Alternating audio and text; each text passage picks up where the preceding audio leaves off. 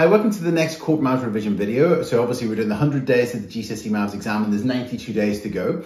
And in terms of this GCSE higher revision video today, we're going to focus on the circumference and the arc length. So the circumference and arc length, I really like these topics. There's a nice little song. I don't know if you've seen it on YouTube, me singing circumferences, pi times diameter, and areas, pi r squared. But in terms of the circumference of a circle, obviously we're going to be covering in this video how to find the circumference of a circle. If you've got the revision cards number 14 would be useful for that. Card number 14 would be useful. And then obviously the arc length. So if you've got part of the circumference, that's called the arc length, and an arc, and you might need to find the length of that arc, so that would be the arc length. And the revision card for that would be the revision card number 4 for the arc length.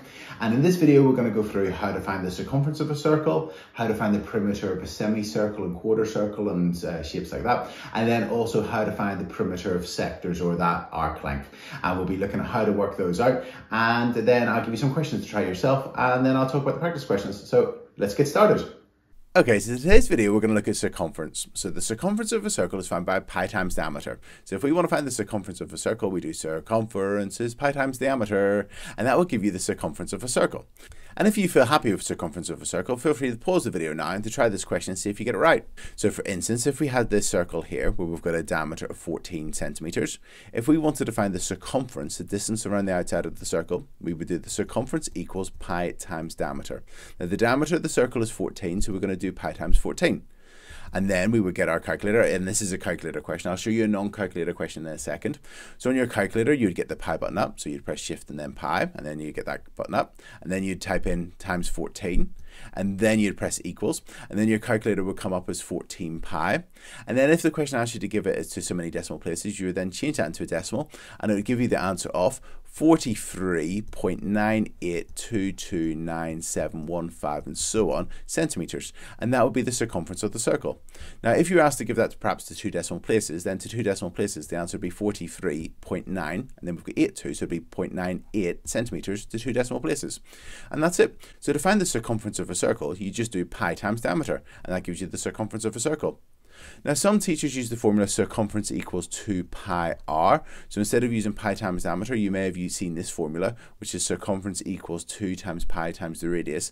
And if you just think about it, if you double the radius, you get the diameter. So this formula is just the same as this one. Now in this video, I'm going to be using circumference equals pi times diameter because that's my favorite formula. That's the one that I use. That's the one that I use a lot. But if you want to use this version, feel free to. Okay, so now we've got a non-calculator question. So we've got a circle, and we've got the radius of the circle is 5 centimeters. And the question says to find the circumference of the circle and to give your answer in terms of pi.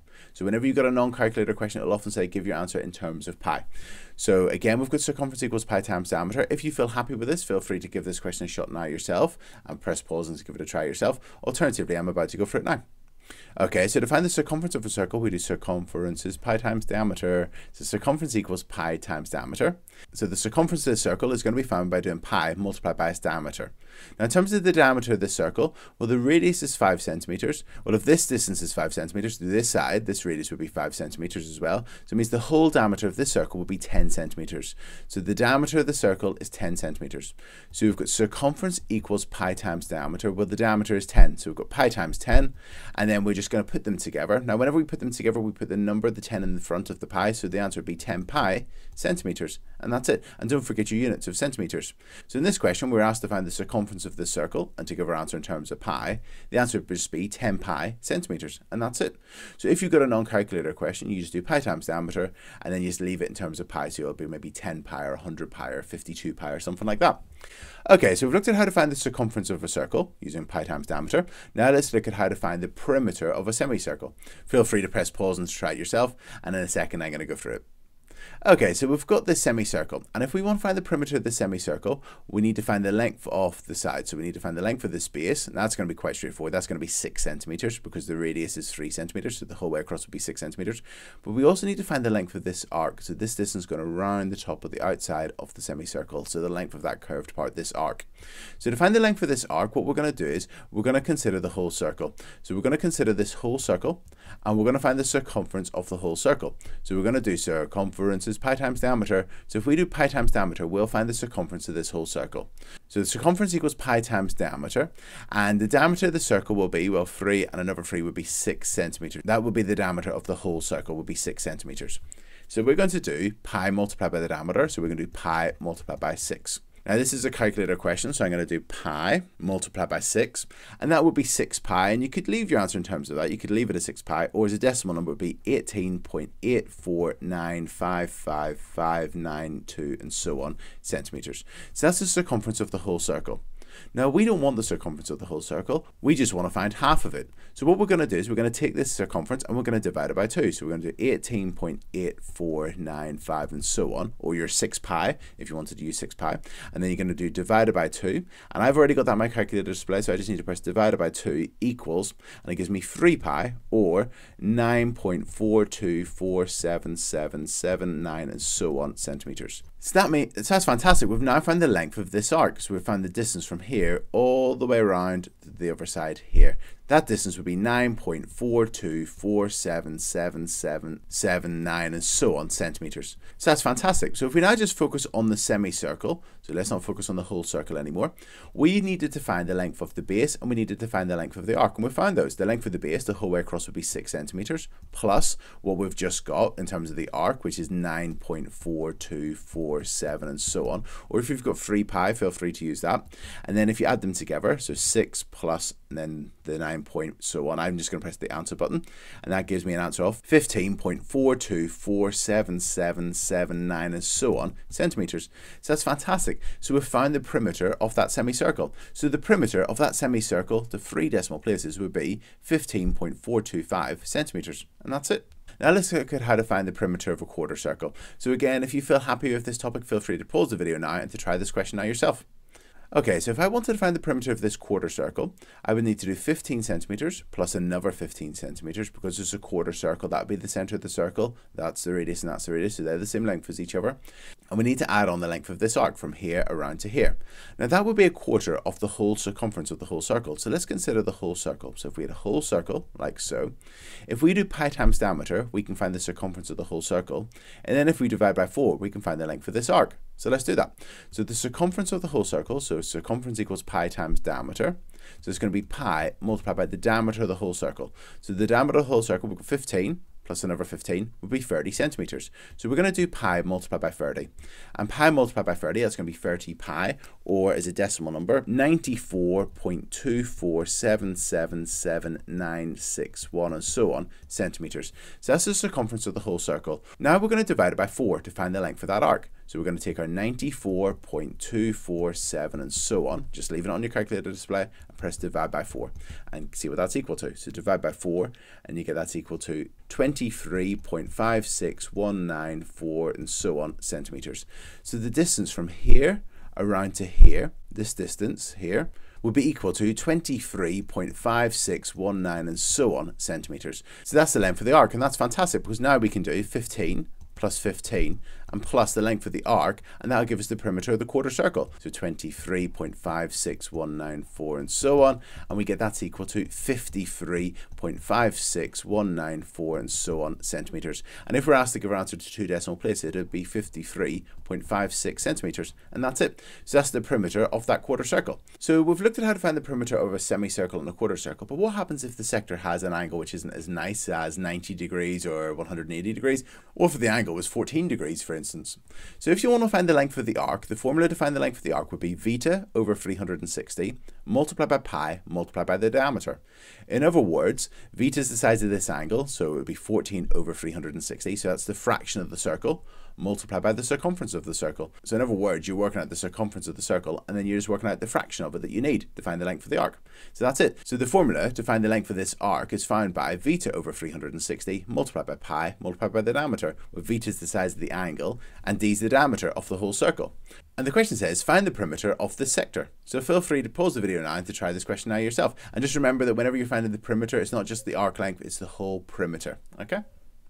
So to find the perimeter of this sector, well, we've got our 8 centimeters and our other 8 centimeters here, 8 centimeters and 8 centimeters, and we need to find the length of the arc, and then we can add up those 3 distances, and then that'll be the perimeter of the sector. So let's find the length of this arc. So we've got beta, which is 14 degrees over 360, so that's 14 360ths of a full circle, multiplied by pi, multiplied by the diameter of the whole circle. So if you had the whole circle, the diameter of the whole circle would be 16, so multiplied by 16. So then whenever we work this out, we get that's equal to we get that's equal to 1.954768762 and so on centimeters. So that means the length of this arc from here around to here would be 1.9547 and so on centimeters. And now let's find the perimeter of the sector. So we're going to do 8 plus 8 plus 1.9547 and so on, and that would be equal to 17.9547 and so on centimeters, and that's the perimeter of the sector. So just remember, whenever you find the perimeter of the sector, you need to find the length of the arc by using the formula β over 360 multiplied by pi multiplied by the diameter of the whole circle. But then also, if it's the perimeter of the sector, to include the 2 radii as well, so make sure you're adding on the 8 and the 8. If the question just asks for the arc length, obviously you're just finding the arc length.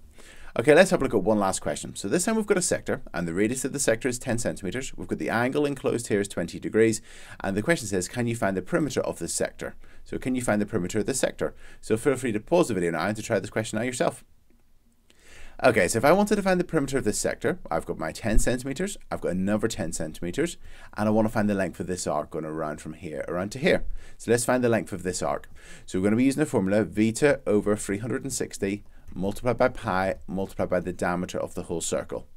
So β, that's the angle, which is 20 degrees, divided by 360, so that's 20 360ths of a full circle, multiplied by pi and multiplied by the diameter of the whole circle. So if we have this whole circle, the diameter of the whole circle would be 20 centimeters, so multiplied by 20.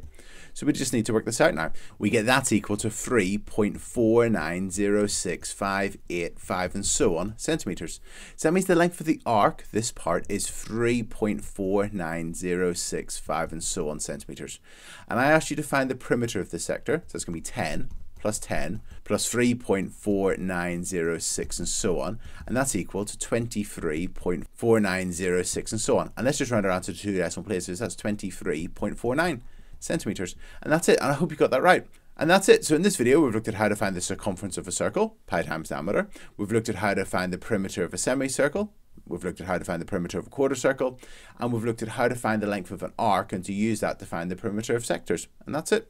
And that's it. So in this video, we've looked at the circumference. So circumference equals pi times diameter, or if you prefer, circumference equals 2 pi r, where you double the radius and then times by pi, which is the same as pi times diameter. So whichever version you prefer.